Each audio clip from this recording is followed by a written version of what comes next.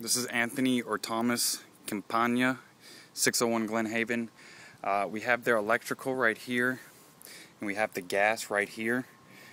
We have these wires up here that are coming from the electrical that go all the way across the yard to the other side. So customer wants to put it kind of right in here underneath these wires, but I don't think it's going to go there.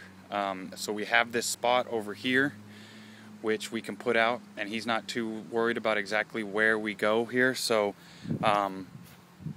you've got the gas right there, you've got the electric right there, you've got no windows except for up there, you've got nothing that's going to be a ventilation system down here. So depending on how far we have to be away from the gas, we can scoot over and come out as far from that wall as we need to, which will be 18 inches, but he's completely fine with that. The only thing about this one, it's a 5-ton AC. We're doing a 17 kW with a Nexus switch. The only thing about this one is the electric panel is in the garage. When you open this, the only thing it has is these 100-watt breaker switches. So I hope that's not an issue, or is it? I don't know. I'll have to ask everybody. If it is, then we're going to have to come back out here and change that. So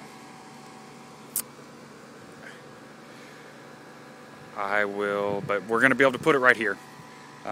If we have to go over there, then we're coming over this way and going, geez, all the way around the house.